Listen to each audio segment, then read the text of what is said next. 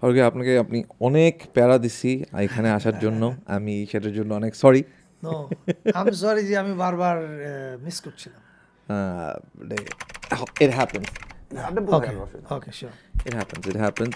আপনি যেই পরিমাণ ব্যস্ত সব কিছু নিয়ে, আপনার সবচেয়ে বড় ব্যস্ততা তো আই এম শিওর আপনার নিউ বর্ন, আপনার ফার্স্ট বেবি।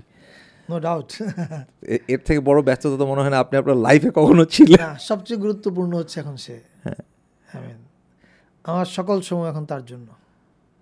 সো ওই যে আমরা কথা বলতেছিলাম যে যে হাউ আপনার বাচ্চা এখন সবচেয়ে বড় priority than any other work. খুব মজাভাবে আপনি বলতেছিলেন যে ও যদি ঠিক মতো টাইম মতো ওর যদি কোনো ধরনের ইরেগুলারিটি হয় ওর পটিতে বা ওর খাওয়া দাওয়ায়, all things can go to hell. This is your এবং তিশা আমাকে নিয়ে হাসাহাসি করে এটা। বা আমার ডাক্তার যারা আছে, আমাদের 2জন চাইল্ড স্পেশালিস্ট আছে, তো ওনাদেরকে ফোন করতে থাকি আমি তখন। এবং আমি ওই দিন মাঝখানেও 2 দিন পটি করছি না। তো বাচ্চাদের জন্য এটা খুব স্বাভাবিক। আমাদের ডাক্তাররা বলে যে ওরা ডেজ অফ 7 রুল বলে যে 7 দিন যদি পটি না করে ইজ ফাইন, দিনে 7 বার করলে ইজ ফাইন। কিন্তু আমাদের ক্ষেত্রে যেটা হয়, যেমন ও 2 দিন বা 3 দিন করছিল না, আমি চূড়ান্ত লেভেলের অস্থির হয়ে গেছি, ফ্রিক আউট করছেন আপনি। কমপ্লিটলি। ডাক্তারকে ফোন দিচ্ছি, তিশাকে বারবার বলছি তিশা কী হচ্ছে, এই জিনিসটা কী হচ্ছে বুঝতেছি না। সো তিশাও ন্যাচারালি আমার ফ্রিক আউট হওয়াতে আমার উত্তেজনায় সেও কিছুটা মানে টাচড হয়, সেও একটু টেন্স হয়ে পড়ে। কিন্তু ফাইনালি তো ইটস অল ফাইন। তো তখন আমি তিশাকে ওই দিন বলতেছিলাম যে দেখো, আমার ছবি শনিবার বিকেল 8 পড়ে আছে, এটা নিয়ে আমি স্ট্রাগল করছি, ফাইট করছি, এখন আমরা ফাইট করছি, হোপফুলি আমরা খুব দ্রুত পাবো সার্টিফিকেট। কিন্তু আমি তখন ওকে বলছিলাম দেখো, শনিবার বিকেল 8 পড়ে আছে, এর চাইতে আমার কাছে বোধহয় ইম্পর্টেন্ট হচ্ছে ইলহামের পটি 8 পড়ে আছে। I mean you know what I mean, that's how life changes. হ্যাঁ, বাট এটা কিন্তু একটা বিগ শিফট, বিকজ ওর আসার আগে আপনাকে যতদূর আপনার সম্বন্ধে আমি জানি যে ওয়ার্কোহলিক। ইয়েস। সো এই যে from a ওয়ার্কোহলিক to a dad, মানে এই শিফটটা কি আপনি কখনো ইমাজিন করতে পারছেন যে এই লেভেলের হবে? আমি সত্যি ইমাজিন করতে পারিনি। আমি আর তিশা যখন প্রেম করতাম, তখন প্রেমের সময় তিশা শয়তানি করে করে মাঝে মধ্যে ফোনে বাচ্চা সেজে কথা বলতো যে আমাদের বাচ্চা, আমরা 2টা ইমাজিনারি বাচ্চার নাম ছিল। কি নাম ছিল? পাপ্পু আর চিঙ্কি। ফাইজলাম করতো। তো ও ফাইজলাম করে এই কোনোদিন ছেলে সেজে কথা বলতো, কোনোদিন বাচ্চা মেয়ে সেজে কথা বলতো। So I would really love ওই কনভারসেশনগুলো, আমার খুব ভালো লাগতো। কিন্তু ওই কনভারসেশন পর্যন্তই। একটা বাচ্চা নেওয়াটা যে কী, বা বাচ্চা নেওয়ার জন্য কী কী প্রিপারেশান লাগে, এটা আমার মনে হয় না যে আমরা প্রিপেয়ার ছিলাম। অ্যাকচুয়ালি প্যান্ডেমিকের আগে আমরা কখনো ভাবিও নেই যে let's try for a baby. So pandemic আমাদেরকে একটা কি বলে, একটা জ্যোতিচিহ্ন এনেছে লাইফে, এবং বলেছে যে গাইজ হ্যাং অন, একটু থামো, থেমে ভাবো যে what you need in life. এবং তখন আমরা এই মাঝে মধ্যে থামবার প্রয়োজন আছে। প্যান্ডেমিক আমরা অনেক, সারা পৃথিবীর মানুষ তো অনেক দৌড়াচ্ছিল, এই প্যান্ডেমিক আমাদেরকে থামায়, এবং থামার ফলে আমরা একটু লুক ব্যাক করার সুযোগ পাই এবং সামনে তাকানোর সুযোগ পাই যে আমরা কি হয়তো আমাদের অজান্তেই মিস করেছি এবং সামনে আমাদের কি প্রয়োজন। এবং তখন আমরা ফিল করেছি যে yes, we need a baby, what is our Pappu Chinki. Then we started trying. কিন্তু তখনও আমি ভাবি নাই যে আমাদের বেবি আসার পরে আমার জীবনটা এরকমভাবে বদলে যাবে, বা আমি যে তিশাকে আমি প্রশ্ন করলেও বলে যে আমি জানতাম তুমি এরকম বাবাই হবা, কিন্তু আমি সবসময় বলি যে আই নেভার থট যে আমার জীবনে সব কিছু এখন এলাম, সকালে ঘুম থেকে ওঠার পর থেকে শুরু করে এভরিথিং ওকে কেন্দ্র করে আবর্তিত। ওকে বাসায় রেখে বের হইতে কষ্ট লাগে না? স্টাফ। এবং ও এখন সব বুঝে। যেমন আগে কী হতো, আগে প্রথম দিকে ও যখন 5 মাসের মতো বয়স, তখন আমি শার্ট পরলেও বুঝতে যাই আমি বাইরে যাচ্ছি, এবং শার্ট পরলে সে কান্না করতে শুরু করতো। এখন আপনি চলে যাবেন। এখন সে আরও স্মার্ট, এখন শার্ট পরতে হয় না।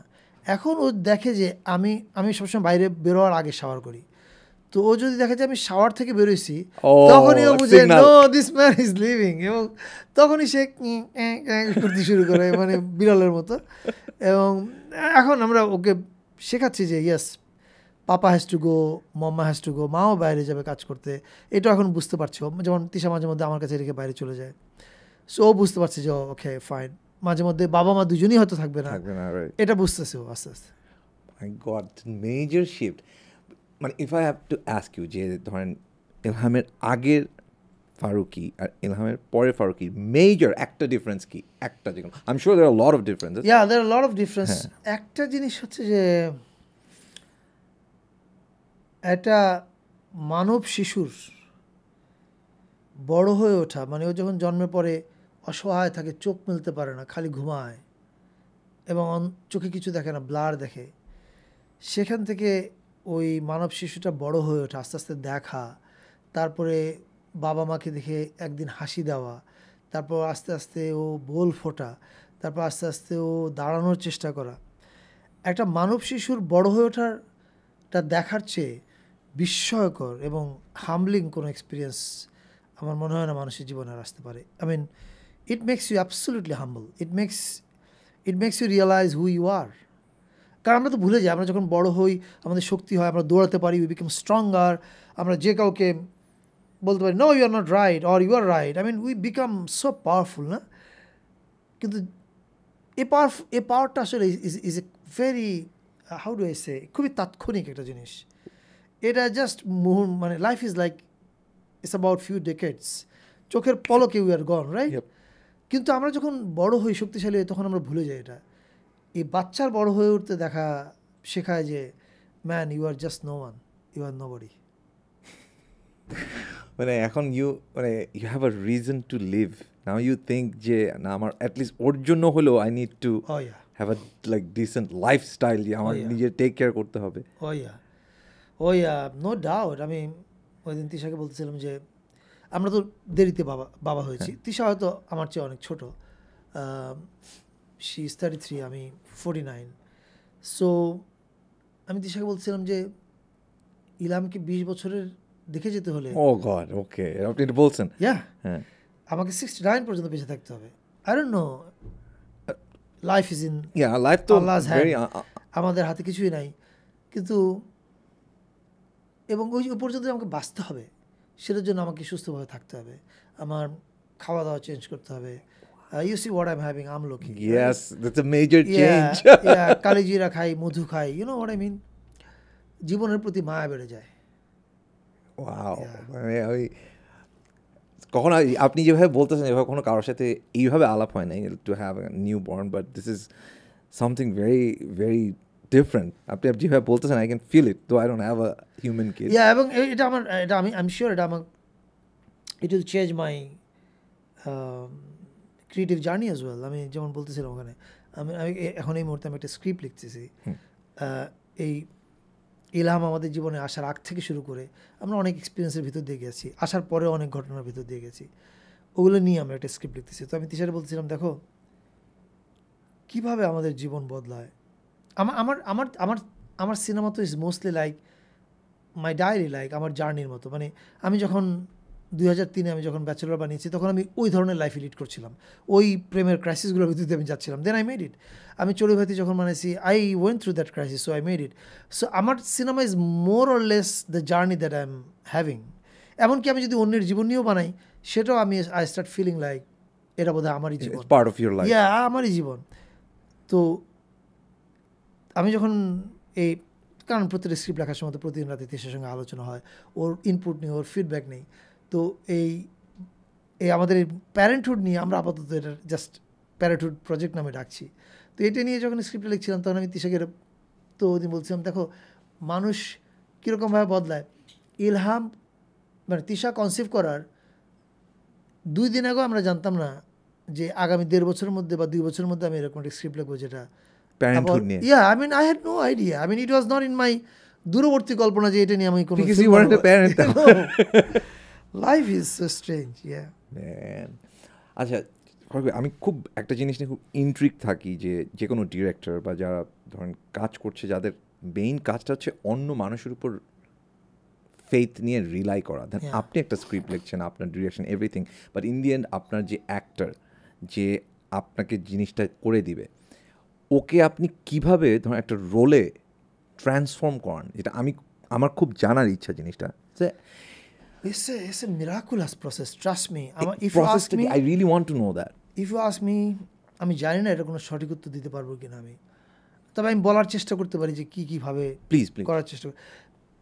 As you rightly said, film আসলে কি, ফিল্ম আমি মনে করি ইয়েস এটা আমার ক্রিয়েটিভ ইমাজিনেশনের ফল আমরা পর্দায় দেখি ফর শিওর, কিন্তু ফিল্ম একই সঙ্গে অনেকগুলো মানুষের সম্পর্কের যোগফল। Relationship is very important. Like if you paint, you don't need any relationship with anyone. You just be yours. And even for music, yes, for if you have a rock band, then you have a group, but still. No, you are absolutely right about music. You are alone. Yep. In your home, you are composing your music. Guitar chord gulo thik korchen. You don't have to care about who thinks what. Exactly. Yeah, you are completely in relationship with your own self and with your own imagination. আমাদের ক্ষেত্রে হচ্ছে যে আমি একটা জিনিস ভাবছি, আমি একটা ক্যারেক্টার ভাবছি, একটা ঘটনা ভাবছি, এইটা এখন আরেকজন মানুষের মধ্যে কিভাবে ইনস্টিল করব।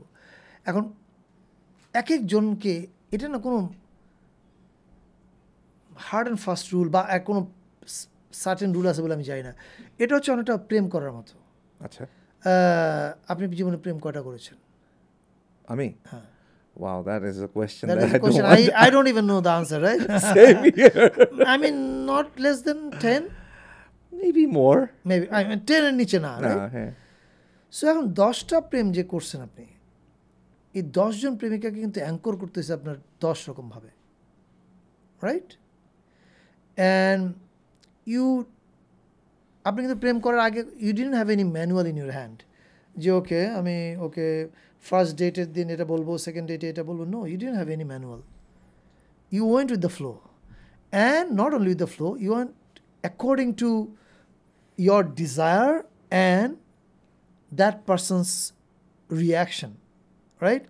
ওইটা শুনে কিন্তু আমরা একটা গ্রাফ তৈরি করি, হাউ আমি কিভাবে আমি ওকে কথাটা বলবো, কিভাবে আমি এটা নেভিগেট করবো, রাইট?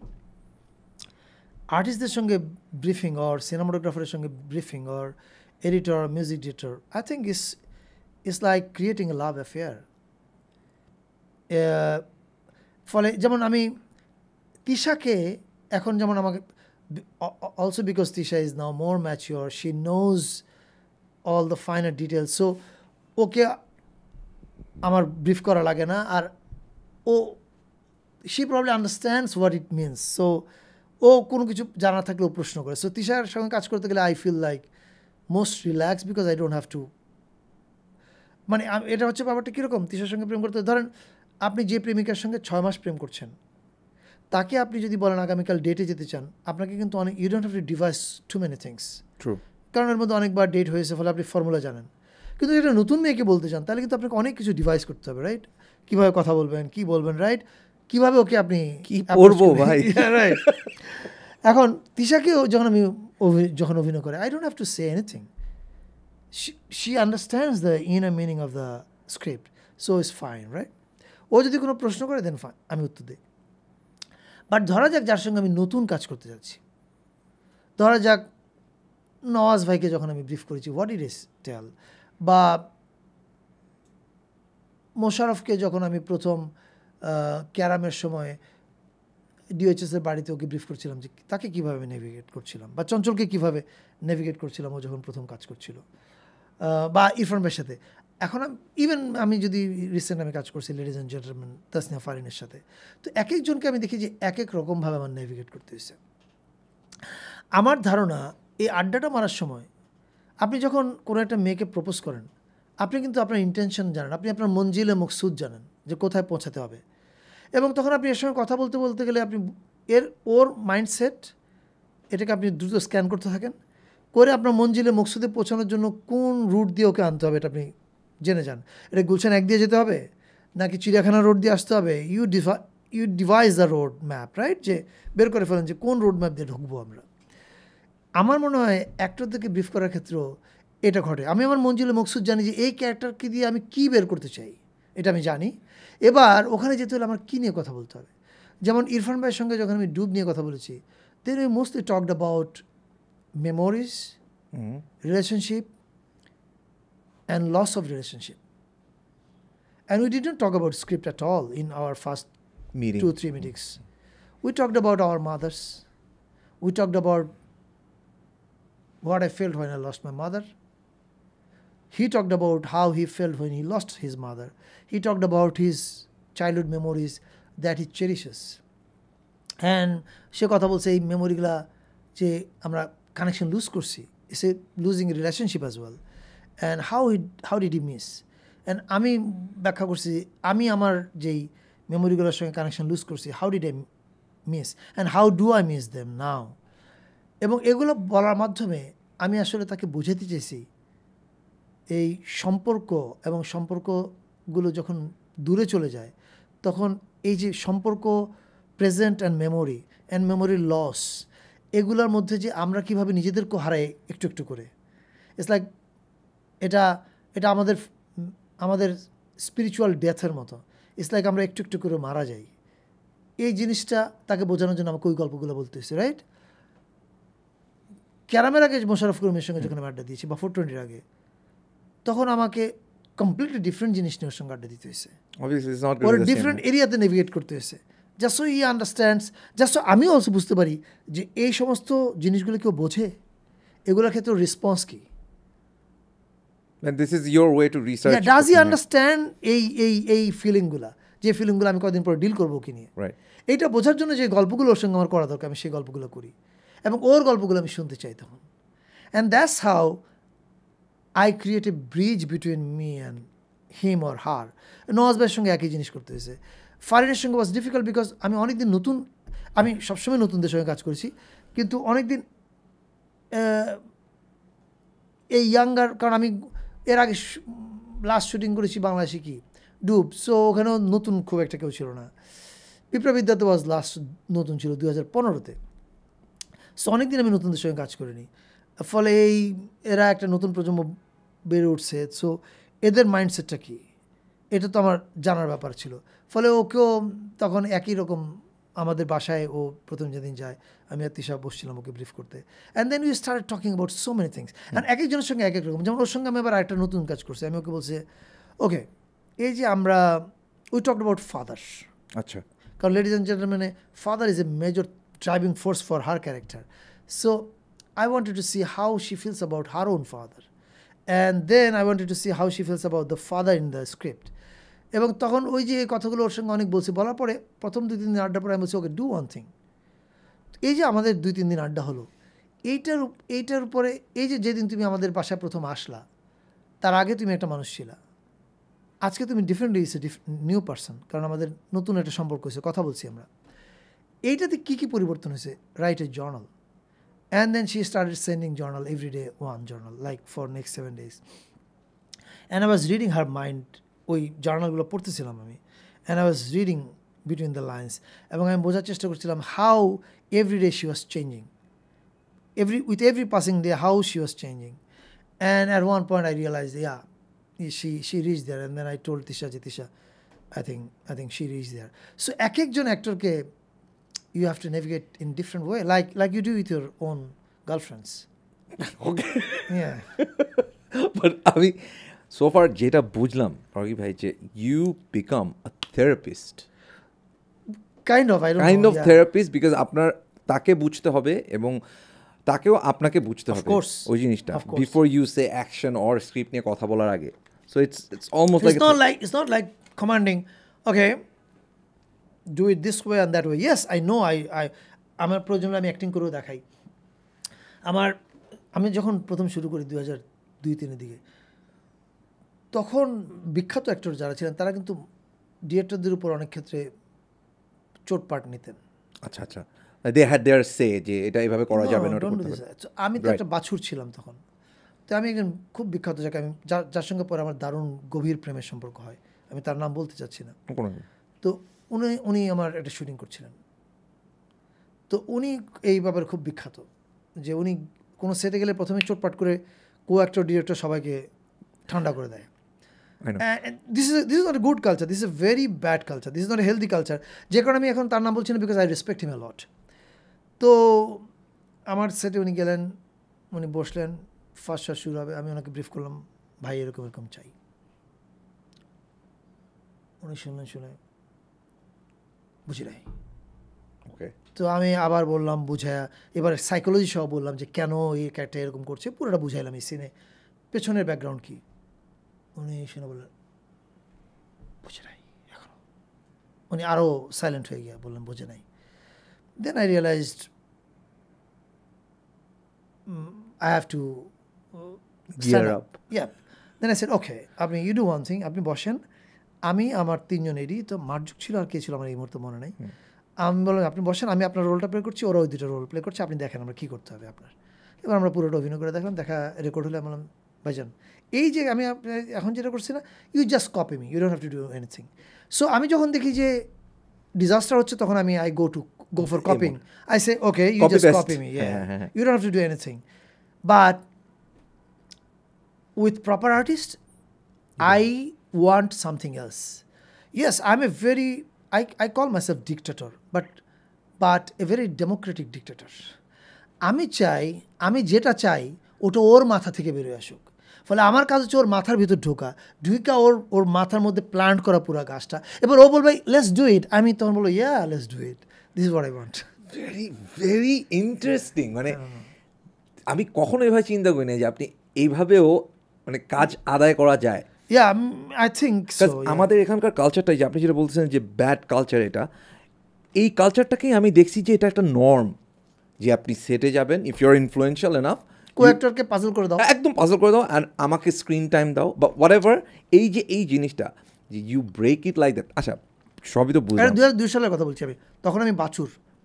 এখন কিন্তু আমি বলবো 2001 সালে আমি আরও ভয়ঙ্কর কাজ করেছিলাম। কিরকম? আমি একটা টেলিফিল্ম বানাচ্ছিলাম, which became A cult letter on, আমি নাম বলছি না। বলা লাগে না ভাই। ওখানে আমার একজন খুব প্রিয় মানুষ অভিনয় করেছিলেন, সিনিয়র। শুটিংয়ের মাঝপথে she started saying, no, I don't agree with you the way you are saying. Okay. আমি 2 দিন শুটিং করার পরে আমি বলছি thank you so much, I have every respect for you, you can live the set, I don't want you, I will replace the character because that's not the way we can work. আমরা একমাত্র কাজ করতে পারবো, আপনার কাজ হচ্ছে আমার ভিশনকে materialise করা। If you don't share my vision তাহলে তো আমরা তো কাজ করতে পারি না। 2001-এ for me I was like a বাছুর। তখন আমার একটা প্রোডাকশন শ্যুট করলে ওই প্রোডাকশনের টাকা দিয়ে আমার 3 মাস চলতে হয়। So you know it was not easy, but I think এখন পেছন দিকে তাকা মনে হয় যে I think I did A right thing ওই সময়। কারণ আমি যদি ওই কাজগুলো না করতাম তাহলে কোনোদিন আমার গল্পটা আমার বলা হতো না, তাহলে হয়তো আমার অন্যদের গল্প বলতে হতো, মানে ওনারাই গল্পটা এইভাবে করো, এটা করলে ভালো হবে, এটা করলে ভালো হবে। খুব ইন্টারেস্টিং জিনিস আপনার কাছ থেকে যেটা শিখলাম একটু আগে, যে আপনি বলছেন as a film maker every film is like a journal to you. So when the whole holy artisan thing happened, it became a part of everyone's journal. আমাদের সবার লাইফের কিন্তু জার্নালে it's a major part. So যখন first শুনলাম যে you're making a movie and you already done it, I was very intrigued যে এটা কী হয়, কী হতে পারে। And then now যেটা হলো, Farookie bhai, if I ask you without spoiling at all, what is this movie about? Can you share a light on it?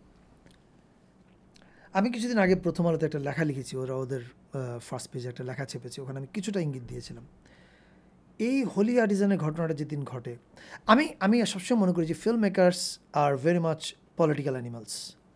I mean, any artist is political animal. I mean, even if you make Premier Gan, it is your political activity. I mean, everything is political for an artist. So I consider myself to be absolutely political animal for sure. Sorry. So, Holi আর্টিজানের ঘটনাটা যেদিন ঘটে, ওদিন রোজার মাস ছিল, সন্ধ্যার ইফতারের আগে আমার একজন অ্যাসিস্ট্যান্ট ডিরেক্টর ছিল রেজা, ওখানে চিটাগাং থাকে। ওকে আমি বললাম যে রেজা চল বাইরে যা খাই, আজকে ভালো লাগতেছে না।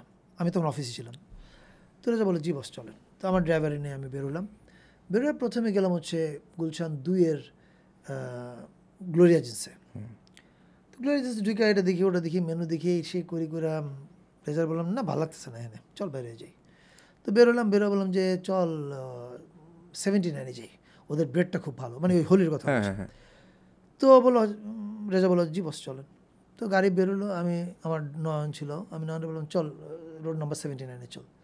79-এর দিকে আগানোর সময় হঠাৎ আমি বামে তাকায় দেখি আকাশটা ওই দিনে peculiarly melancholic sky. ডিপ্রেসিং একটা ছিল Very হ্যাঁ ইট ওয়াজ peculiar. অ্যাবসলিউটলি রাইট হ্যাঁ আমি তখন নয়নে বললাম না 79 যাইস না, গাড়িটা বামে ঘোরা, চল একটু ক্যান্টনমেন্ট স্টেশনে যাবো, ওখানে দ্বারা আমি একটু ফটোগ্রাফি করুন, চল তারপরে যাবো না আবার 79। তো আমি রেজারে নিয়ে 17 ঢাকা ক্যান্টনমেন্ট স্টেশনে গেলাম, গিয়ে একটা গাছের লতা ছিল, এরকম লতার ফোরগ্রাউন্ডে লতা রেখা, ব্যাকগ্রাউন্ডে স্কাইটা রেখা আমি একটা ছবি তুলে ফেসবুকে শেয়ার করলাম। কী লিখলাম ক্যাপশন, এই বিষণ্ণ সন্ধ্যা বা সামথিং, আই ডোন্ট নো।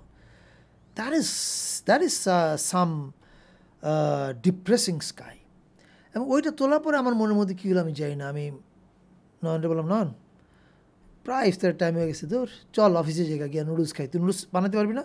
কয় জি মামা পারুন। তো আমি আবার ওরে নিয়ে নুডলস খাইতে চলে আসলাম অফিসে এসে মাসুদ আমার কার্ড খেলার প্লেয়ার আছে কিছু, আমি ওদের ডাকলাম অফিসে কার্ড খেলবো, আমার দুলা ভাই আসলো, আমরা কার্ড খেলতে বসলাম। আধা ঘন্টার মধ্যে ব্রেকিং নিউজ যে গুলশানে গোলাগুলি হচ্ছে, সব রাস্তা বন্ধ। কী গোলাগুলি হচ্ছে আমি বুঝিনি তখন।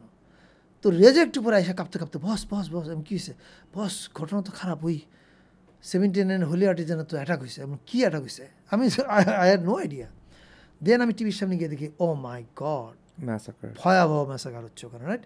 তখন আমরা পুরো যাই না, কিন্তু বুঝতে পারছি ভয়াবহ কিছু হচ্ছে। এটা বাংলাদেশের সব মানুষের মতোই ইট left huge impact on me. আমার কাছে আই ফিল লাইক আমি যদি ওখানে যাইতাম তাহলে কী হতো। আমি চিন্তা করলে, এখনও চিন্তা করলে I start shivering like it's unbelievable.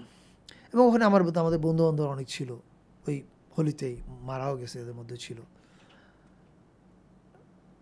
এটা ইট left A hole in my heart. এবং আমি এটার সঙ্গে বসবাস করতে শুরু করি ওই দিন থেকেই, কারণ আমি ঘুমাতে পারতেছিলাম না। অ্যান্ড দেন আমি ভাবতে শুরু করি যে কেন হইলো, কী হইলো, কীভাবে হইলো। And then I start making A fiction. It's completely fiction. এটা ওখানে কী ঘটছে তার রিপ্রেজেন্টেশন না, এটা ইজ এ বানানো গল্প, যেটা যে কোনো গল্পের ক্ষেত্রে হয়। অ্যান্ড দেন আমি ওটা বানাইতে গিয়া স্ক্রিপ্ট যখন লিখছি, স্ক্রিপ্টটা আমরা কনসিভ করছি as a single short film, এই কারণে যে not to show some কেরদানি।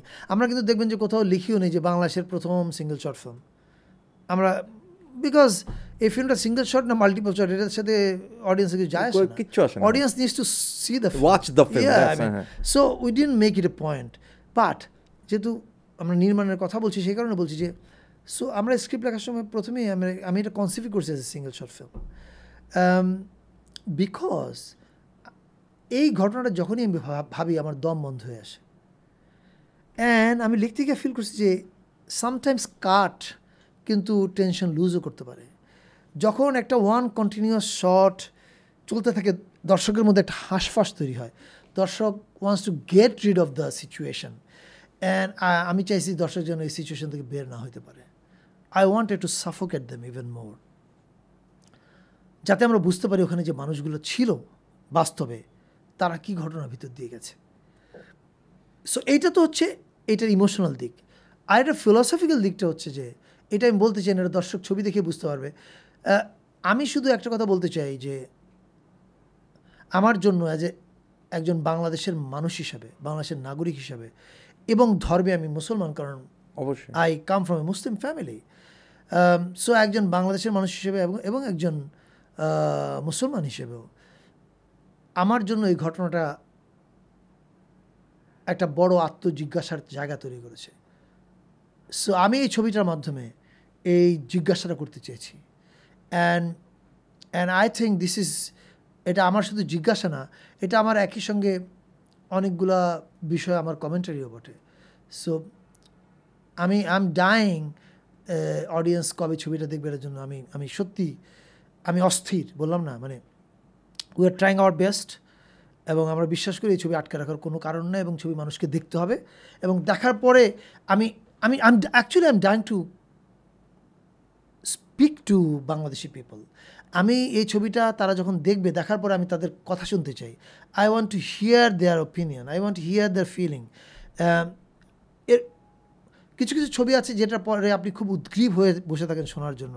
This is that kind of film for me. So if I ask you যে আপনাকে তো বলছে যে এখন একটা প্রসেসে আছে ছবিটা রিলিজ হওয়ার, সব কিছু তো একটা কোয়েশ্চেনের একটা অ্যান্সার থাকে, সেটা এখন অ্যান্সার পছন্দ হোক না হোক, রাইট? সো ওয়েন ইউ অ্যাস্কড যে ওকে এটা আটকানো হয়েছে বা এখন এটা শেলফ করা হয়েছে, Why? What was the reply? This is very vague reply. মানে সেই ভেগ, মানে you don't have to say ইট, মানে একদম, বাট নো, তারা বলছে, এটা আমরা বলছি, এটা অলরেডি বিভিন্ন পত্রিকাতে পাবলিশ হয়েছে। নিউ ইয়র্ক টাইমসে অক্টোবরের 4 তারিখে একটা ফুল পেজ রিপোর্ট ছাপা হয়েছে অন শনিবার বিকেল, and also on the situation of freedom of expression in Bangladesh, which is bad. Like তারা বলেছে যে সাধারণত সেন্সর বোর্ড যখন কোনো বিষয়ে আপত্তি করে, তারা একটা সুনির্দিষ্ট কারণ বলে যে এই ডায়ালগে আপত্তি আছে বা এই অ্যাকশনে অ্যাবসলিউটলি, হ্যাঁ, যে এটা এখানে সম্ভব। এখানে দিস ইজ ভেগ, লাইক দেশের ভাবমূর্তি ক্ষুণ্ণ করবে, ধর্মীয় অসহিষ্ণুতা তৈরি করবে, কোনটা কি বলেন? এখন ট্র্যাজেডি হচ্ছে তারা এই কথা বলেছে, আর এই ছবি দেখে হলিউড রিপোর্টার যে রিভিউ লিখেছে, হলিউড রিপোর্টারের রিভিউতে তারা এটা নিয়ে মকারি করেছে। তারা বলেছে তারা ছবি দেখে বুঝতে পারেনি যে এটা কী করে দেশের ভাবমূর্তি ক্ষুণ্ণ করবে। তারা বলেছে এই ছবি দেখে মনে হচ্ছে যে এই ছবি যদি বাংলাদেশের কিছু করতে পারে, সেটা হচ্ছে ভাবমূর্তি বাড়াতে পারে, ক্ষুণ্ণ করার কিছু তারা দেখছে না।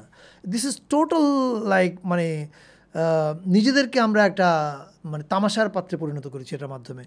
এবং নিউ ইয়র্ক টাইমসের রিপোর্টটা যদি আপনি দেখেন, সেখানেও তারা একটা জায়গায় লিখেছে যে প্রবাবলি আমাদের দায়িত্বশীল ব্যক্তিরা ফিকশন এবং রিয়ালিটিকে কনফিউজ করে ফেলেছে। So I mean this is like a we আমরা এখন আমি একটা লেখা লিখেছিলাম ফেসবুকে, এটার পরে আমি বললাম যে এখন আমার প্রশ্নটা হচ্ছে, শনিবার বিকেল কি ভাবমূর্তি ক্ষুণ্ণ করলো, নাকি শনিবার বিকেল আটকাতে গিয়ে আপনার ভাবমূর্তি ক্ষুণ্ণ করলেন? আপনি শনিবার বিকেল আটকানোর ফলেই তো new York টাইমসে full page report উপহার দিলেন। এটার জন্যই তো করলো তারা। সো আপনি who made us stupid look stupid? Faruqui ভাই, এটা আমার পার্সোনাল ওপিনিয়ন। আপনার কি মনে হয়, মানে অ্যাজ আমরা আর কি, আমরা যেভাবে কনজিউম করি কন্টেন্ট, আর্ট, মুভিজ, মিউজিক, আমরা কি একটু ডাবল স্ট্যান্ডার্ডসে? বিকজ আমি জিজ্ঞেস করতেছি কেন, ধরেন এরকম কিছু যেটা মনে করেন আপনাকে নাড়া দিবে বা আপনাকে একটু অস্বস্তি করবে, এরকম যে কোনো আর্ট ফর্ম বা মিউজিক এনিথিং হতে পারে, এটা যদি বিদেশের করা হয়, উই আর সুপার হ্যাপি। আমরা শেয়ার করে, ও দ্যাট শো, মাই গড, ডামার, কয়েকদিন একটা শো সিরিয়াল কিলারের উপর, এভরিওয়ান লাভড ইট। আমরা করলে কি হবে আমি জানি, আমি এক্স্যাক্টলি, আমি এটা জানতে চাই এই ডাবল স্ট্যান্ডার্ডটা কোত্থেকে আসে, যে বিদেশি করছে, ওহ বিউটিফুল। আই ডোন্ট নো, আমি জানি না। আমাদের এই হীনম্মন্যতার বোধ, আমার মনে হয় আমাদের জাতিগত একটা হীনম্মন্যতার বোধ তো আছেই। সো আমরা 90-এর পরে যারা বড় হয়েছি, আমরা কিন্তু এই হীনম্মন্যতার বোধের বিরুদ্ধে লড়াই করছি। আমরা লড়াই করছি আমাদের এইটা বলার জন্য যে আমাদের পরিচয়, আমাদের লজ্জিত হওয়ার কিছু নাই। এগুলো সব আসেন জাতিগত হীনম্মন্যতা থেকে। আপনি খেয়াল করে দেখবেন যে লুঙ্গি আমাদের একটা মোটামুটি আমাদের ট্র্যাডিশনাল পোশাক। আমরা লুঙ্গি পরতে এমনই লজ্জা পাই। ছোটোবেলায় আমার বন্ধুদেরকে তো আমি স্কুলে থেকে বাসা আনতাম না, কলেজের সময় যারা আসতো, আসার আগে আমি আব্বাকে সিগন্যাল দিতাম আব্বা যেন লুঙ্গি না পরে থাকে। ও, আপনি সিঙ্গেল দিতেন? কারণ আমরা ওই হীনমন্যতার মধ্যে বড় হয়েছি। লজ্জার ব্যাপার, লুঙ্গি ছি, এটা কী ধরনের ব্যাপার? আপনি পৃথিবীর কোনো দেশে, কেরালায় যদি যান, মন্ত্রী স্টেজে উঠে যায় তাদের সাদা লুঙ্গি পরে, সে তো লজ্জা পায় না। ব্রিটিশ লোক তো প্যান্ট শার্ট পরে রাস্তায় বেরোতে লজ্জা পাচ্ছে না। স্কটিশ পাইপাররা ওদের যে ড্রেস আছে ওটা পরে রাস্তায় বেরোতে আপনি দেখছেন লজ্জা পায় কখনো? সৌদি আরবের লোকজন দেখছেন ওদের পোশাক পরে রাস্তায় বেরোতে লজ্জা পায়। আমরা আমাদের লুঙ্গি পরে ভীষণ লজ্জা পাই। আমাদের হীনম্মন্যতার শেষ নাই। আমাদের যে ভাষা, আমাকে তো আপনি জানেন যে এখনকার প্রজন্ম হয়তো জানবে না যে আজকে যেটা তাদের কাছে খুব স্বাভাবিক, সেটা করার জন্য একসময় আমাদেরকে কতটা লড়াই করতে হয়েছিল। আমাকে ভাষা সন্ত্রাসী বলেছিল, আমাকে বলেছিল এ তো সব শেষ করে দিচ্ছে, ভাষা শেষ করছে, সিনেমা শেষ করছে, অভিনয় শেষ করছে। কি এই ধরনের অভিনয়? এর কোনো অভিনয় হলো? What is E doing actually, right? এখন দেখেন, আমি তো মনে করি এগুলো সবই ছিল আমাদের আত্মপরিচয়ের সন্ধান। আমরা একসময় আমাদের যে ভাষায় কথা বলি এটা নিয়ে কথা বলতে লজ্জা পাইতাম। আমরা ভাবতাম যে প্যান্ট শার্ট পরে যদি কেউ প্রেম করে সে অবশ্যই উত্তম কুমারের মতো কথা বলতে হবে, অথবা সুচিত্রা সেনের মতো। দ্যাটস হাউ আমাদের ডায়লগ লেখা হতো, দ্যাটস হাউ আমাদের টেলিভিশনের ডায়লগ। এখন আপনি দেখবেন যে আগের দিনের ডায়লগগুলোতে হ্যাঁ গো শুনছো বাংলাদেশে কেউ বলে না। ইট কেম ফ্রম কলকাতা, রাইট? কারণ ওনারা ওটা দেখে বড় হয়েছে, আর দোষের কিছু নেই, কারণ ওটা দেখে বড় হয়েছে, ভেবেছে প্যান্ট শার্ট পরলে এইভাবেই প্রেম করতে হবে। একটু আপনাকে একটু এই যে হ্যাঁ গো শুনছো কথা বলতে, ছোটবেলায় দেয়ার ওয়াজ এ point in my life I thought আমার আব্বার নাম শুনছো। আচ্ছা, কারণ আমার মা এই শুনছো, আই অলওয়েজ থট এটা মানে ইজ ইট, মানে এটা কি আব্বুর ডাক নাম? একজন তো ভালো যে আপনার আম্মা বলতো, কিন্তু মোস্ট অফ দ্য কেসে আমাদের কি হয়েছে, আমাদের এখানে তো হ্যাঁ শুনছো বা হ্যাঁ গো শুনছো is not typically Bangladeshi culture, it's mostly কলকাতার বড় কালচার। হ্যাঁ, এখন আমাদের সংকটটা কোথায় দাঁড়াইছে দেখেন, আমাদের সংকট দাঁড়াইছে আমরা আমাদের নিজেদের ভাষা কই যেতেছ সেটা বলতে লজ্জা পেতাম। আবার দেখেন আমার প্রিয় বুদ্ধিজীবীদের অনেকে লিখেছিল যে লুঙ্গি পরে একজন চাষা বসা কৃষক তারা একটা আঞ্চলিক ভাষায় কথা বলতে পারে, প্যান্ট শার্ট পরা মানুষ কী করে কোন ভাষায় কথা বলছে। আমাদের প্রিয় শিক্ষক, যাকে আমি অনেক রেসপেক্ট করি, উনি বাংলাদেশের দৈনিক পত্রিকা উপসম্পাদকীয়, বাংলাদেশের শীর্ষস্থানীয় পত্রিকা উপসম্পাদকীয় লিখেছিল একসময়। এখনকার প্রজন্ম তো ভাবতেই পারবো না এখন, কারণ এখন তো স্বাভাবিক, তখন ওটাই ছিল অস্বাভাবিক। এখন দেখেন ওনারা কেন এটা বলতো, কারণ ওনারা দেখতো যারা প্যান্ট শার্ট পরে প্রেম করেছে এরা উত্তম কুমারের মতো, আর দেখতো কলকাতার সিনেমাতে যারা লুঙ্গি টুঙ্গি পরে ওরা বাংলাদেশের একটা বানোয়াট বাঙ্গাল ভাষা ওরা ইউজ করে, যে ওইটাতে ওই ভাষা চলতে পারে, ওটাতে ক্রিয়াপদের ব্যত্যয় হলে অসুবিধা নাই। এইটার মধ্যে তো আমরা বড় হয়েছি, ফলে এই যে আমরা আমাদের নিজের ভাষা ব্যবহার করতে সংকোচ, আমাদের নিজেদের পোশাক ব্যবহার করতে সংকোচ, আমাদের নিজেদের আবেগ ব্যবহার করতে সংকোচ, এইটা একটা তো এটা আমাদের কি দীর্ঘদিন যখন আপনি উপনিবেশিক শাসনের মধ্যে থাকবেন, বঙ্গবন্ধুর আগে তো কেউ মনে হয় ভাবে নাই যে আমাদের একটা স্বাধীন দেশ হবে, এটা তো স্বপ্ন দেখা তো সাহস লাগে, ইমাজিনই করতে পারে না, এটা সাহস লাগে। সো এই যে আমরা তো চিরকাল ছিলাম পরাধীন, ফলে আমরা তো চিন্তায়ও পরাধীন ছিলাম, ফলে আমাদের সব কিছুতেই আমাদের সংকোচ লাগতো যে আমরা আমাদের নিজেদের গল্প দেখাবো কিনা, আমাদের নিজেদের এই জিনিসগুলো, আমাদের নিজেদের লাইফের ছোটোখাটো ডিটেলগুলো এরকম করে দেখানো ঠিক আছে কিনা, কি ভাববে, এটা কি ঠিক কিনা, এটা যথেষ্ট আর্টি হয়ে উঠছে কিনা। সো এই সংকটের মধ্য দিয়ে তো আমরা বড় হয়েছি। কিন্তু আমি মনে করি যে 90-এর পর থেকে, যে এটা 90 সাল ধরে বলা যায় না, 80-85 থেকে এই উত্তেজনাটা শুরু হয়েছে, আমি মনে করি আমাদের বাংলা গানে একটা বড় পরিবর্তন এনেছে বাংলা ব্যান্ড মিউজিক। আপনি যদি তখনকার সময়ের আপনি দেলবি, শিবলি ভাই, বাপি খান, মাকসুদ ভাই এদের লেখা গানগুলো আপনি দেখেন না, তারপর আজম ভাই যে গানগুলো গেছে সেই গানগুলো দেখেন না। সো আপনি দেখবেন যে এটা একটা জার্নি, কিন্তু আমি যদি 80-এর দশকের শুরু থেকেই দেখি, 90-এর পরে এসে আর এটা একটা কী বলে, এটা একটা বড় ঝড়ের গতি পেয়েছে। এটা বাংলা গানে যেমন হয়েছে, বাংলা সিনেমার ক্ষেত্রে 2000 সালের পর থেকে ব্যাপকভাবে হয়েছে, থ্যাঙ্কস টু বেসরকারি টেলিভিশন। তারপরে বাংলা পেইন্টিংয়ের ক্ষেত্রে হয়েছে, বাংলা কবিতার ক্ষেত্রে হয়েছে 90-এর পরে। আগে যেমন একটা কবিতা লিখে কলকাতার দিকে তাকিয়ে থাকতো যে ওরা কি বলছে, ওদের মতো হচ্ছে কিনা জিনিসটা। এখন বাংলাদেশের কবিরা আমার মনে হয় এটা কেউ করে। সো এই যে এই জিনিসগুলো ধীরে ধীরে চেঞ্জ হচ্ছে। একটা নতুন প্রজন্ম এখন সামনে আসছে যারা ওই হীনম্মন্যতার কিছুই উত্তরাধিকার সূত্রে পায় নাই। তারা কিন্তু পাচ্ছে যে আমরা আমাদের ল্যাঙ্গুয়েজ ব্যবহার করছি, আমাদের ল্যাঙ্গুয়েজে ফেসবুকে স্ট্যাটাস দিচ্ছি, সমস্যা কি, 5টা ইংলিশ 2টা বাংলা মিলাই দিচ্ছি। সো এখন এটার ভালো মন্দ দুইটাই থাকতে পারে, আপনি সেটা নিয়ে ওইটা নিয়ে তর্ক থাকতে পারে। যেমন আমার ক্ষেত্রে বলি, আমি এই সাক্ষাৎকারে অনেকগুলো ইংরেজি বাক্য ব্যবহার করছি, আমি আমার নিজেকে এর জন্য সমালোচনা করি। কেন জানেন? এখন আমার দোষটা আমি দেখি কি, আমার বিপদ হয়েছে এই যে ইন্টারনেট আসছে, এখন দিনের মধ্যে আমি কতবার বাইরের লোকজনের সাথে ইংরেজিতে কমিউনিকেট করতেছি, কতবার ফোনে ওদের সাথে ইংরেজিতে কথা বলতেছি, এবং এটা একটা অভ্যাসের মধ্যে চলে আসে। এমন না যে আমি ইংরেজি খুব ভালো বলি, এই কারণে আমি ইংরেজি বলি, তা কিন্তু না। আমার ইংরেজি প্রচুর ভুলে পড়া থাকে, আমি এখনও ইংরেজি লেখা পাঠাই আরেকজনের কারেকশন করতে, ভাই দেখতো লেখা ঠিক আছে, বিকজ ইংরেজি আমার ভাষা না। বাট এই যে আপনি এখন যেভাবে কথা বলছেন, it has become part of your life, যেটা আপনি ডিনাই করতে পারবেন না। নো, আমি কেমন ডিনাই করবো? সো আপনি যে এখন আমি খুব প্রপার হয়ে বলতে হবে বা ই করতে হবে, এটা একটা মুশকিল। এই যে ভাষার যে ইন্টারনেট আসার ফলে যে বিভিন্ন ভাষা ঢুকে গিয়ে আমাদের দূষিত করছে, মস্ত ইংলিশ, এটা একটা বাস্তবতা।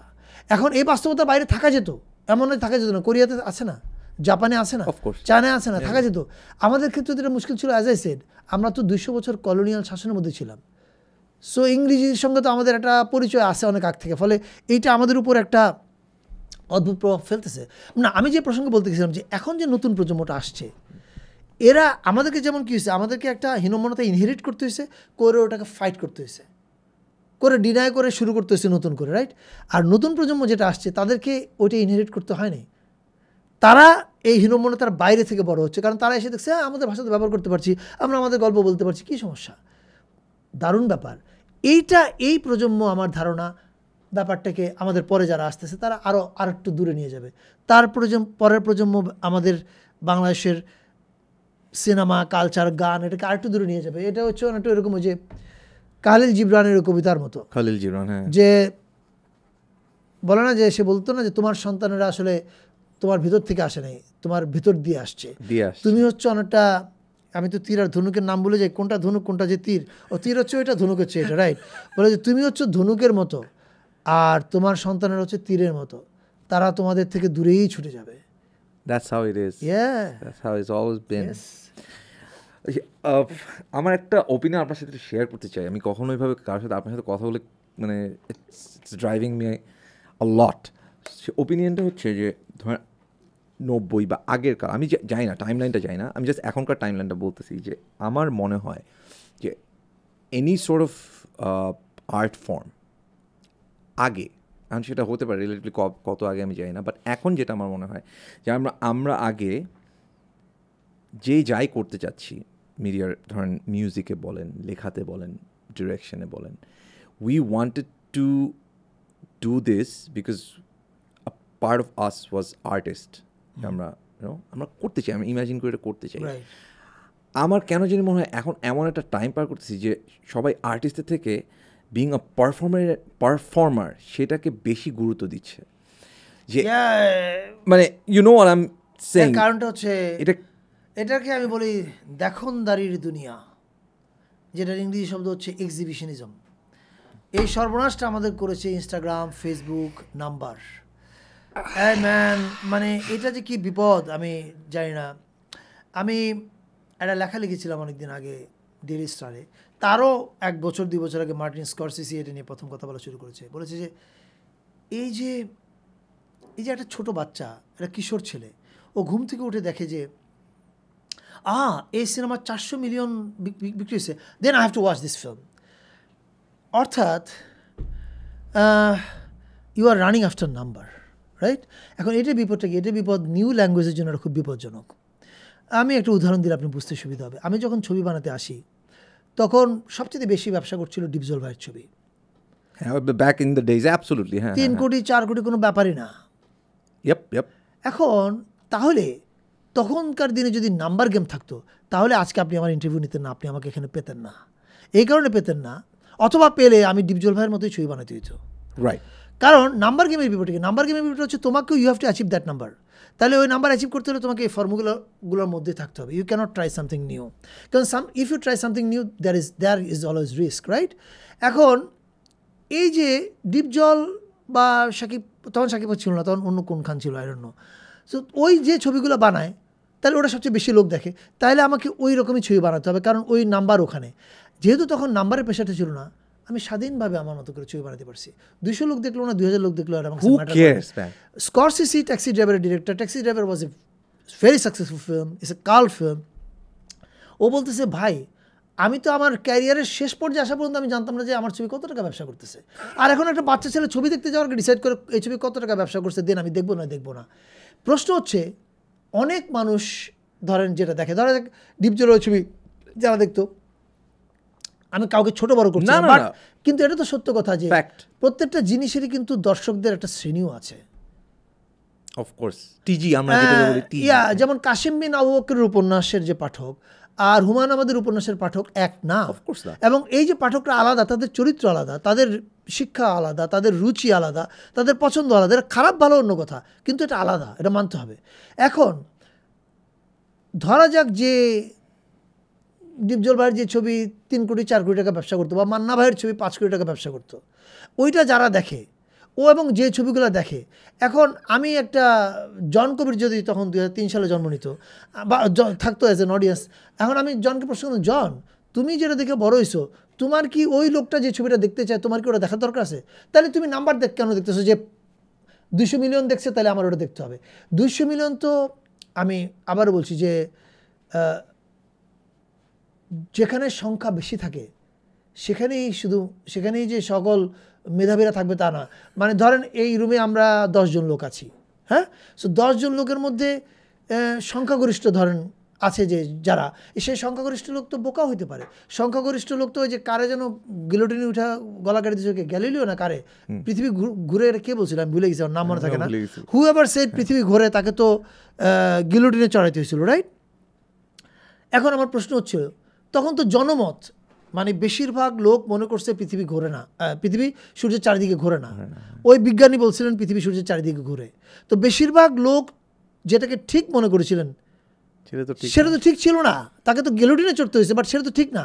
সো বেশিরভাগ লোক মানে যেখানেই বেশি সেখানেই যে গ্রেট জিনিসটা আছে, it's not always like that.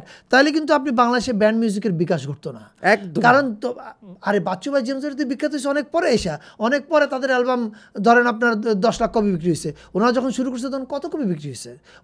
ওনারা যখন কনসার্ট করতে যেতেন প্রথম দিকে, ওই যে বিভিন্ন হোটেলে বাজাতেন, কতজন দর্শক গান শুনতে যেতেন, রাইট? তখন যারা বিখ্যাত ছিলেন তাদের তুলনায় ইনাদের নাম্বার ছিল খুব, ইনারা ছিল মাইনরিটি, পরে ওনারা হয়তো মেজরিটি হয়েছে, দ্যাটস এ ডিফারেন্ট কথা। বাট আমি যেটা বলতে চাচ্ছি সেটা হচ্ছে এই যে একটা হচ্ছে সংখ্যা আমাদের ক্ষতি করছে, আরেকটা হচ্ছে দেখনদারি, এই সংখ্যার সঙ্গে জড়িত ওটা, এই যে সকল উত্তেজনা ইনস্টাগ্রামেই প্রবাহিত হইয়া যায় অথবা টিকটকেই প্রবাহিত হইয়া যায়। আমার একজন এডি আছে, আমি নাম বলবো না, এখন কাজ করেও, ও ফেসবুকে প্রচুর পোস্ট দেয়, একটা শুটিং করছে, একটা শুটিংয়ের পোস্ট, এই পোস্ট ওই পোস্ট। তো আমি ওর একদিন ডাকলাম, ওই দিয়ে আমি বললাম পোস্ট আমিও প্রচুর দেই, আমার দ্বিতীয় কারণ কি বুঝছো, আমার মার্কেটিং করতে হয়। তোর তো এখনও মার্কেটিংয়ের জোয়াল তোর কাঁধে চেপে বসে নাই, তোর কেন সব কিছু দেখাইতে হচ্ছে?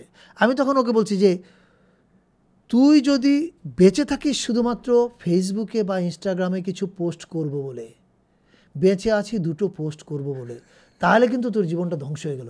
তখন কি মুশকিল হবে? তখন আপনি ইউ উইল নট গো ডিপার, আপনার তখন পরিশ্রম করতে হবে না, কষ্ট করতে হবে না। আপনি দেখেন, আমি কদিন আগে ওই সেন্সর, আবার অন্য প্রসঙ্গে জাম করছি, সেন্সর প্রসঙ্গে বলছিলাম ওই প্রথম আলোর লেখাতে, আমি বলছি আপনারা এগুলো আটকাতে চান কেন? সরকারের ভাবমূর্তি ঘূর্ণ করতে কেউ কষ্ট করে আর্ট বানাবে না, ও টিকটকে আর ইউটিউবে ভিডিও ছেড়ে দিবে, কষ্ট করে আর্ট কেন করতে যাবে? I don't understand. আমি লিখছি, এটা প্রথম আলোতে ছাপা হয়েছে। সো এইটার ক্ষেত্রে কিন্তু হয়েছে এখন যে if you want to create a work of art, you have to really struggle, you have to torment your heart, you'll have to go deeper. আর এই যে পারফরমেন্সের কথা যেটা বলেন, জাস্ট এই টিকটকে বা ইনস্টাগ্রামে একটু নেচে কুদে ছেড়ে দাও, তাহলে আর কষ্ট করতে হচ্ছে না কোনো কিছু, you are getting views, that's all. O man, আমার হয়ে গেছে।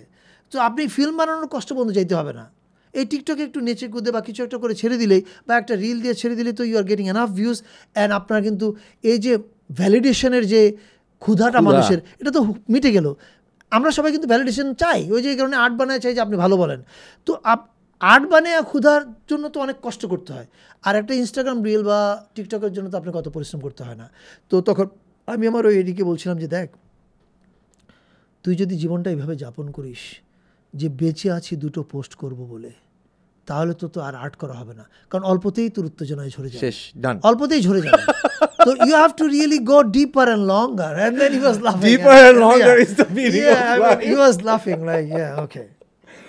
This is a very, very, আমার খুব মানে আমরা হাসতেছি, বাট আমার কাছে খুব ক্রাইসিস মনে হয়, বিকজ এই যে জেমস ভাই, বাচ্চু ভাই, এই যে আর্টিস্টগুলো, এরা যদি চিন্তা করতো যে আমার গান সব, হ্যাঁ আমার গান সবার শুনতে হবে, সবার আমার গানের লাইক দিতে হবে, তাহলে কি এই গানগুলো আমরা পাইতাম? তাহলে আপনি নতুন কিছু ক্রিয়েট করতে পারবেন না, তাহলে যেটা চলছে সেটাই আপনি বানাবেন, কারণ সেটা সেফ, দ্যাটস ট্রেন্ডিং। আপনার মনে আছে কিনা বাচ্চু ভাই যখন ডাবল অ্যালবামটা বের করে, এখনো বাংলাদেশে 2টা অ্যালবাম এরকম রক বের করা, ইজ ইট ইজি? এখন তো ইম্পসিবল, এখন তো সম্ভবই না, এখন সব প্লাস্টিক হয়ে গেছে, আরো অ্যালবাম সবাই তো সিঙ্গেল। আচ্ছা, এখন ওই সময় তো সাহস করছে তারা। আপনি ওই সময়ের গানগুলো দেখেন, মাকসুদ ভাই যে গানগুলো করছে, আমি সবসময় বলি যে শিল্পীর কাজ তার সময়টাকে খোদাই করা তার আর্টে। আমি যে কারণে আমার বলি যে আমি মারা গেলে যেন, আমি যখন থাকবো না, মানুষ যখন তখন আমার কাজগুলো দেখে আমার সময়টাকে খুঁজে পায়, দ্যাটস অল আই ওয়ান্ট। আপনি জেমস ভাই, বাচ্চু ভাই, মাকসুদ ভাই, আজম ভাই, এদের গানে এদের সময়টাকে খুঁজে পাবেন, তাই না? এখন ওনারা যদি জনপ্রিয়তা, আমি জনপ্রিয় হব কিনা, ওনারা জনপ্রিয় হয়েছেন is an accident, trust me. আমিও যদি সোকল জনপ্রিয় হয়ে থাকি, it's an accident. I had no idea people will আমার কাজ পছন্দ করবে কি করবে না। Also accident, and also Faruqui ভাই, it's a consequences of the thing that you believe in and the thing that you worked hard for. It's a for consequence. long, yeah, Yes, I mean, it's a yeah. consequence. এটা একটা কাজ না, বারবার লেগে থাকতে হচ্ছে, বারবার Exactly, করতে এটা হচ্ছে। হবে। এখন আপনি যদি এই লাভটা বাদ দিয়ে আপনার লক্ষ্যই থাকে আমার আগে আমি যেটা করবো এটা 5 মিলিয়ন কিছু একটা হইতে হবে, তাহলে দেন ইউ গন, দেন আপনি তখন আপনি কাস্টমাইজ করবেন, আপনি কাস্টমাইজ করবেন অ্যাকর্ডিং টু দ্য রুচি। This is one thing. R another thing is আমি অ্যাজ এ শিল্পী আমার কাজ টু ক্রিয়েট রুচি, যেটা লোকে দেখে না আগে, আমি এটা দেখাইতে চাই, দেখায় আমি তোমাকে অভ্যস্ত করতে চাই নতুন জিনিসে, আমি তোমার রুচি তৈরি করতে চাই, আমি আমার নতুন দর্শক বানাতে চাই, বাচ্চু ভাই জেমস ভাই ওনাদের নতুন শ্রোতা বানাতে চাইছে এবং বানাইছেন। খালি এটা এটা এটা ভাবো না জন, এখন ওনারা ওই সময় বসে যে গানগুলো করছে এই গানগুলোর লিরিক্যাল পাওয়ারটা দাও না খালি। ভাই এগুলো নিয়ে তো আলাপ করতে গেলে তো 3 ঘন্টা লেগে যাবে তাহলে আমাদের। আর এখনকার লিরিক কি ফারুকি ভাই, আগে এখন যে কেউ গান লিখতে ইস ইজি, আমি তুমি ধরবো হাত কেটে যাবে রাত চলো এগিয়ে যাই দুই দিকে হেঁটে, আমি এখনই বসে লিখতে পারবো। তোমার টিকটক আর আমার টিকটক হয়ে যাবে একটা কোলাবোরেশন। চাঁদের দিকে তাকিয়ে আমি তোমায় ভাবি, তুমি কি ভাবছো আমায়, এভাবেই আমরা কত রাত হেঁটে যাই। I can write songs and this post is sponsored by অমুক। So things have become easy. এটা হচ্ছে ডেমোক্রেটাইজেশনের বিপদ। এই যে TikTok and all this thing, এরা এসে গণতন্ত্রায়ন করেছে, অ্যান্ড গণতন্ত্রায়ন এটাকে বিপদের দিকে ফেলে দিয়েছে। You know what I mean, সব তরল হয়ে গেছে এখন। আমি জানি না, বাট এই যে আবার এসেছি বাইরের, আপনি যদি খালি এখন আপনার টিকটকে ঢুকে, I don't know if you have it, যদি আপনি আপনার লোকেশন চেঞ্জ করেন, you will see TikTok is so brilliantly, মানে কি যে ইউসেজ। বাই দ্য ওয়ে, এটা যদি আমি না বলি আমাকে মনে করবে যে আমি বিং ভেরি ওয়ান সাইডেড। আমি বারবার যখন টিকটক বলছি আমাদের দেশের টিকটক মিন করছি। আমেরিকাতে টিকটক ইউজ করে ওরা ডোনাল্ড ট্রাম্পের একটা বিশাল সম্মেলন, মানে জনসভা র্যালি তারা সাবোটেজ করে দিছে।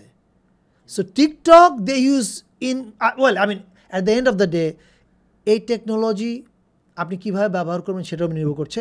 But at the same time টেকনোলজির সহজলভ্যতার বিপদ এটা যে যখন টেকনোলজি খুব সহজলভ্য হয়ে যায়, তখন আপনি যদি মেধাবী হন তখন আপনি ঠিকঠাক কাজে ব্যবহার করবেন এটাকে, কিন্তু আপনি তো এক্সপেক্ট করতে পারবেন না সকল মানুষই মেধাবী, এবং আপনি এটাও এক্সপেক্ট করতে পারেন না যে সকল মানুষই পারফর্মার। অ্যান্ড টিকটক এসে আপনার বা এ ধরনের জিনিস এসে আপনাকে বিশ্বাস করিয়েছে সকলেই পারফর্মার। কোনো কিছু শেখার প্রয়োজন নেই, কোনো কিছু জানার প্রয়োজন নেই, তোমাকে কষ্ট করে বই পড়তে হবে না, শিখতে হবে না, জানতে হবে না, তুমি performer, you just do it, তোমাকে দিয়েই হবে। Thank you, Farookie. Thanks a lot, man. It was having a great time. Done. We're done. I don't know, what did you do?